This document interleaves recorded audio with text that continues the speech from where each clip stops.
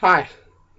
Uh, a week or two ago, probably, maybe a little bit longer, I did a review of a razor called a Nanjie, Nanjie. It's a Chinese razor. I assume that uh, it is a razor that's branded many different brand names. It's probably made in a Chinese factory somewhere, and a lot of different brand names are put on the razor. So I don't know how available the Nanjie is versus different other ones that are probably the same razor. Uh, you'd have to research it to find out, but I really think that the Nanjies probably are still quite available. But anyway, it was a $10 razor. I wanted it a PIF or PIF, whatever it is, you want to call it. And It's a cheaply made razor. Like I said, it was a $10 razor. And I used it and I made remarks, that of the different things that I found that, I didn't quite like about it and stuff like that. And I'm going to kind of go over that and because I've used this razor, you know, in my rotation, it's in my regular rotation, and I've gotten to know it a little bit better. The last review was like a first impression of it, and I have gotten to know this razor a little bit better, and I've come to actually like the thing. Now, this is the razor that I'm talking about. If you see if I can find it. You can see if you look really close. It says Nanjie right on the right here. Okay, it's got whatever the Chinese characters there are that say Nanjie and all. It's a twist to open. The mechanism when I got it needed a little bit of lubrication. I put a little bit of baby oil down the chutes here and worked it back and forth until it began to work smoothly. It's worked smoothly ever since. It was a little gritty when I first got it, but one of the things that to be aware with of it is these bay doors here are not quite as thick as, say, my Gillette, but they hold the blade just fine. There are no problems with the blade slipping or moving or anything of that sort. So for all intents and purposes, functionally, it works just fine. The other thing that I had remarked about the razor, if you look at it, is that I don't know if you call it blade gap. I don't believe it is. But the blade exposure, the blade sits out from underneath the head on this side and on this side. And one side of this razor, more blade sticks out of it than on the other side. Right now, as I have perused the shave forms and stuff like that, I've come to understand that that's something that happens even with more expensive razors. It's just a possibility. So what I do to offset that is I will put the blade in and I'll adjust it with my hands until it looks even on both sides, and then I'll tighten the thing down and I'm ready to rock. Now, when I first got this razor and I did the first review on it, I thought, well, it's going to be kind of a mild razor because I was thinking this is a rebranded Wishi. Come to find out, it is not. This is a fairly aggressive razor, and I have always preferred a milder razor in a DE. But this razor is giving me some of the closest, smoothest double-edged razor shaves that I have ever had in my life on a little $10 razor. So I thought that it was worth a second look at this razor. For $10, I think you'll be really hard pressed to find a razor that will shave as close as this one does for that price. So we're going to use this. We're going to use a Superior Platinum Astra blade in it. It's a brand new blade. Matter of fact, let me open up the bay doors here, and I'm gonna open that brand new pack up right now.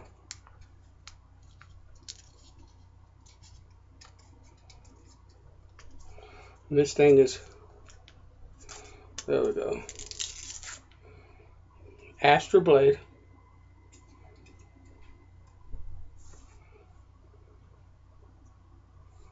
Astra Superior. And we'll load up the razor and begin to close it up. I'm going to look at my blade gap, or whatever it's called, blade exposure, whatever you want to call it. And I'm going to adjust it. You see, I'm holding it here until I can get it as close to even as I can. And I'm ready to rock on that. Now we're going to use Vanderhagen, or Vanderhagen, however you want to pronounce it, Deluxe Shave Soap. This is kind of my everyday soap. It's a great soap for $2.50, I think it is. I pay for it. I've already got a puck in a bowl here. I'm gonna put some water on it,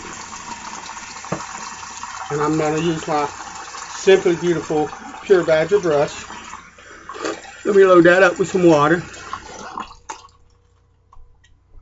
And I'm going to pour this water off.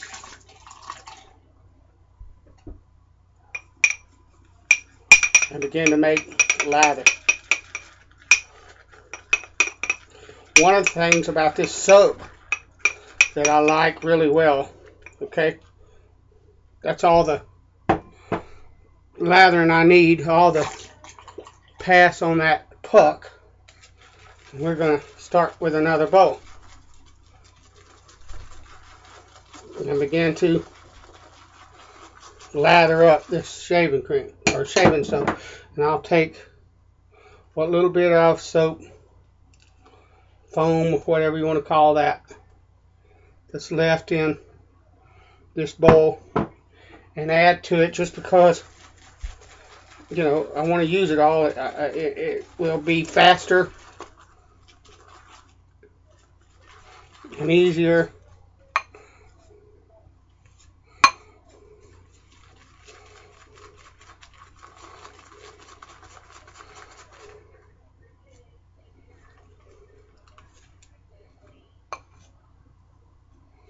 And that's way enough lather for a shave. That might not look like much, but it is way enough for 3 passes, and that's all I'm worried about.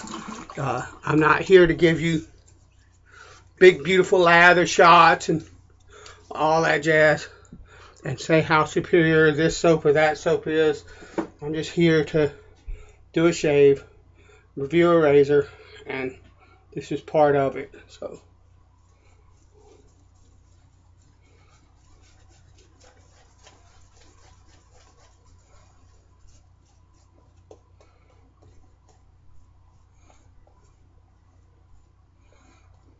wonderful lather, very effortless and easy to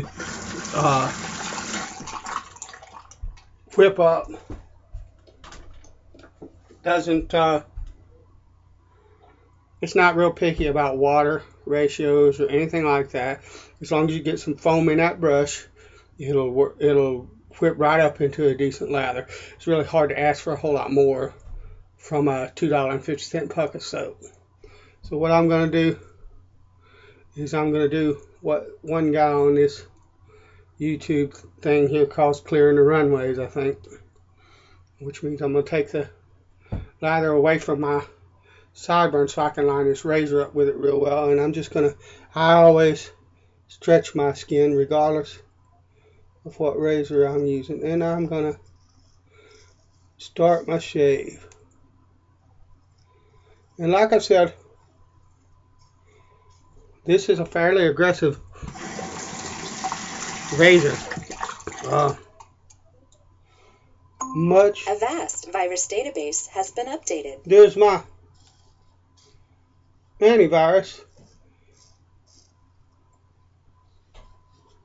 For some reason, every time I use this now, this video program that I have, you know, it wants to tell me my antivirus has been updated, interrupt the shave and all that. So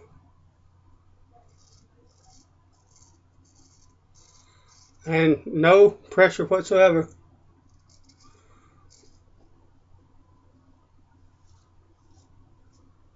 on this razor. This razor is fairly light. It's got a decent weight to it, but it's nothing like the Gillette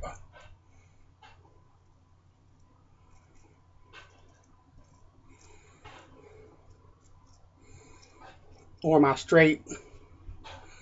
You know, it's not.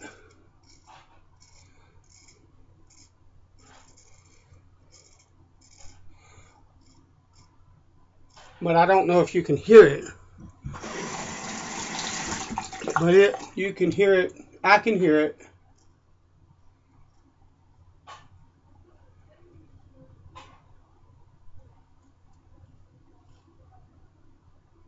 Actively cutting those whiskers, you know.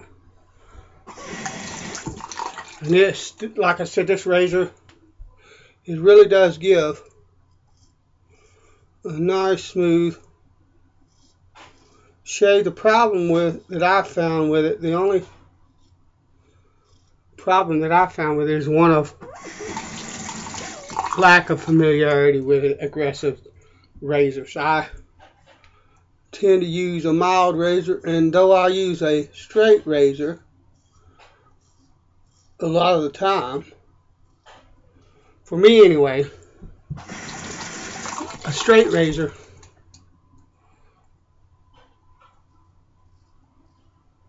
people might find it counterintuitive when I say this, but for me, a straight razor is not a very aggressive razor. The deal with a straight for me is that it's sharp, and so when I pass it across my face, I'm using a very light to no pressure whatsoever at all, and the blade just glides across my skin and cuts my whiskers really nice and smooth, and there's no aggression at all. Matter of fact, I could do 4 or 5 passes with a straight razor and not have hardly any kind of irritation or anything like that, because of the virtue of the fact that it is a very, very sharp blade, and I am not using any pressure whatsoever. And so with one of these, this is, in my opinion, more aggressive than my straight razor is.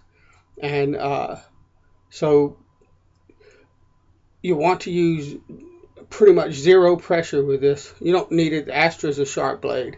It'll do the job just fine. So that's pass number 1.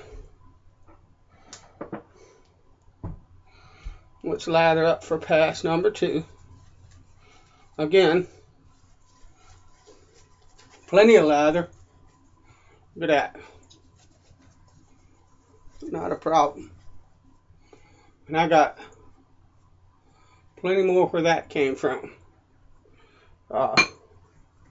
So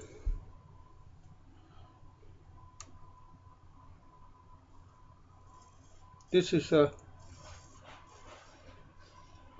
across the grain pass.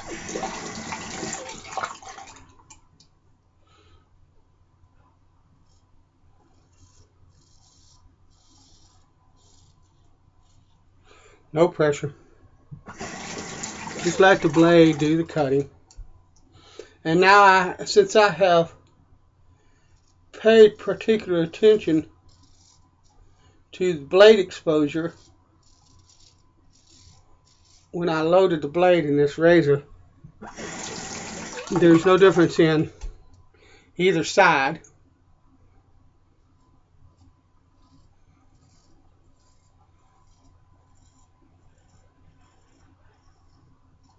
Or as far as aggressiveness or the feel on my face and neck, they are identical.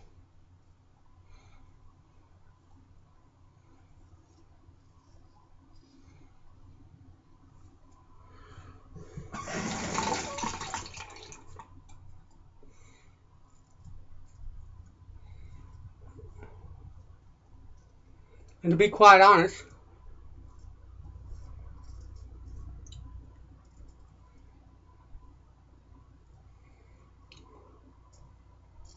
the more I use this razor, the more that I like it. I really think that This razor has kind of made me take a second look at aggressive razors. And I will probably purchase a nicer a Cadet or a Razor Rock or a Parker. Uh, a more aggressive. I think the Cadets and the Razor Rocks are probably more aggressive than the Parkers, but I'm sure Parker makes something equivalent to them in aggressiveness. I'll have to do some research on the forums, but I really think I'm looking actually thinking about looking for an open comb, something fairly aggressive.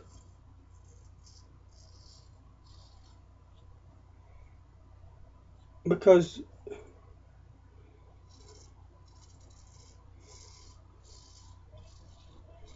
with proper technique, this fairly aggressive razor is giving me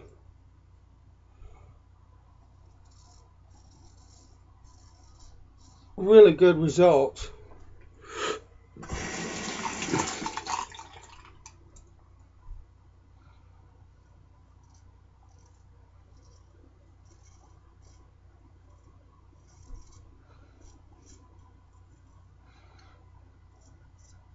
And I think that I'm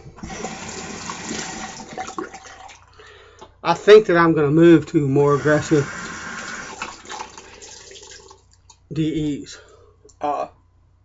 At least give one that's of a little bit better build quality than this razor right here. Give one a try. So that's pass number 3 across the grain, and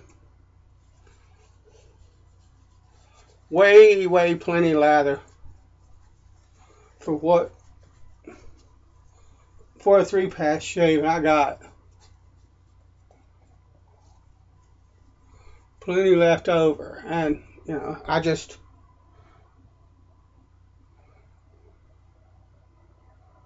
if you look at it here, can't find the camera.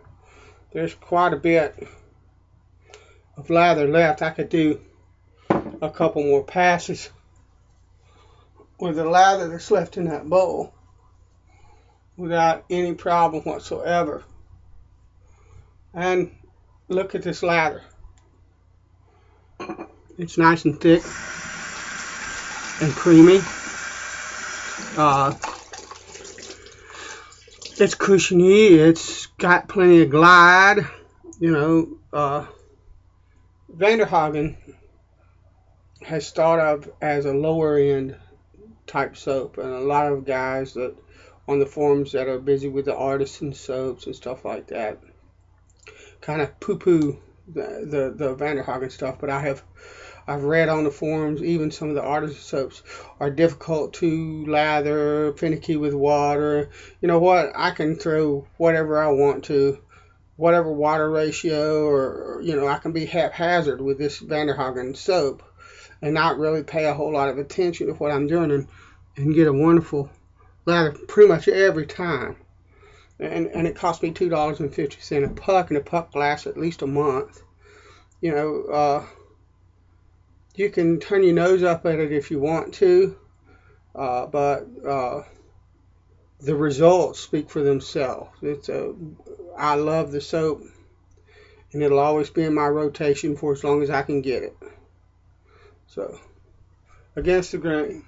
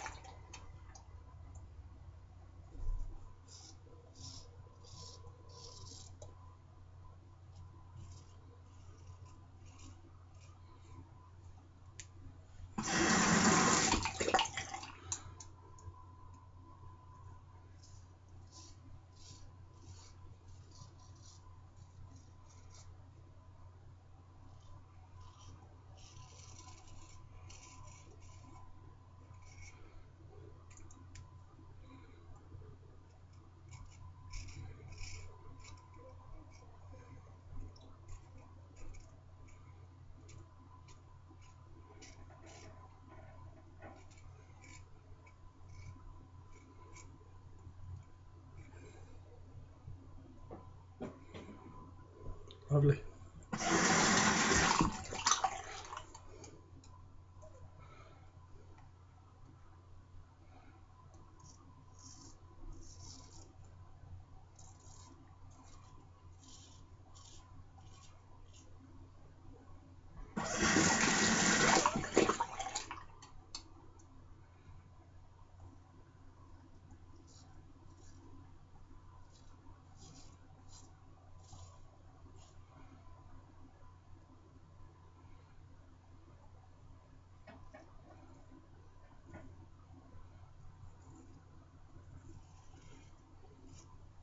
Three-pass shave. And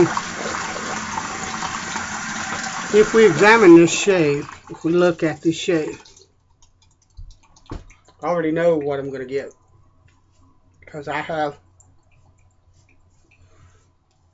used this razor off and on for a couple weeks, a month, maybe. I'm not sure. But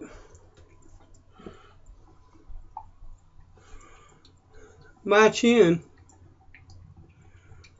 is as smooth as glass. I mean, this way,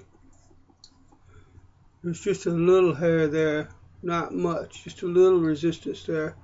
But I mean, this way, just as smooth as glass. The sides of my face are wonderful either way you move them. The only, that's even better than it was the last time. I can't. See, these are my problem areas. This right along this jawline here, and on this side, and it's very rare to get a shave where there's no,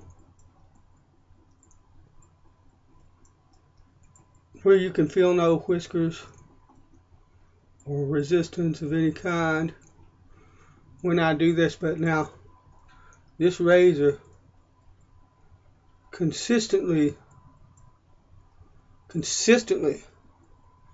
gives me a very, very smooth, much smoother than the Gillette, and at times smoother than the straight razor.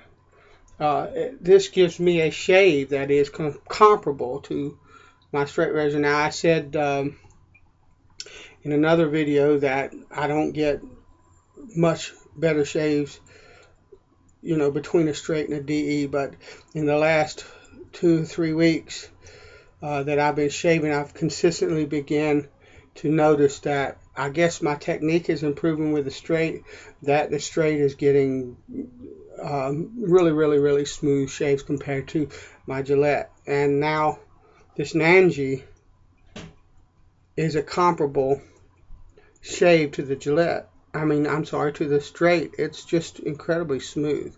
Now, there's a slight bit more irritation with this razor as compared to the straight or the Gillette, but I'm willing to chalk that up to still learning to use the thing. It's not a razor that I would recommend for a beginner, for the simple reason that it is fairly aggressive, and if you use pressure with this razor, you will have hamburger for a face, and that's a fact. But if you use this with good technique, light to no pressure, and the proper angle, it gives an incredibly smooth and comfortable shave. Now, what I normally do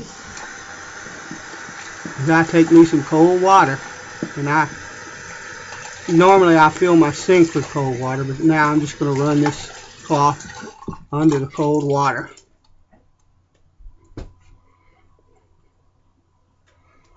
And I'm gonna hold this cool towel here for just a few seconds, not long, just long enough to kind of cool my face down and cool down any irritation or anything like that may have been caused during the shave. And like I said, I got a little bit more irritation than I would with the Gillette, but it's not bad, and I could live with it because I know that the shaves will get better the more that I use that razor. And so I'm gonna use a bit of Aqua Velva Ice Blue. It has a bit of menthol kick in it, and it cools the face and soothes the face. I am not using any balm. There are times that I have noticed that if I use a balm overly much, I tend to start getting little red bumps on my face, and if I back off of the balm and just use a straight alcohol aftershave, they go away. So I've begun to, I'll use a balm every now and then, but it's not a regular part of my routine because I think that my skin is reacting to balms, whether it's the Men's Plus Dove, the aloe vera, the Swiss Army balm that I use, or anything else that I've tried. And that menthol's kicking in. I love that. The Aqua Ice Blues is wonderful for that. Just a wonderful feeling. Wonderful, soothing feeling. But I found that the balms, they don't really agree with me all the time, so I don't use them as much as I used to. This is a learning thing. I've only been wet shaving again for 2 or 3 months since March. So a couple months, And it's going to take me a while to get into a routine that I like and that works well for me all the time. So you'll see that progression as I continue to share videos with you. But, if you're interested in trying out an aggressive razor, if like me, you've been using a mild DE and you would like to try something more aggressive, I'd recommend this razor. It's cheap.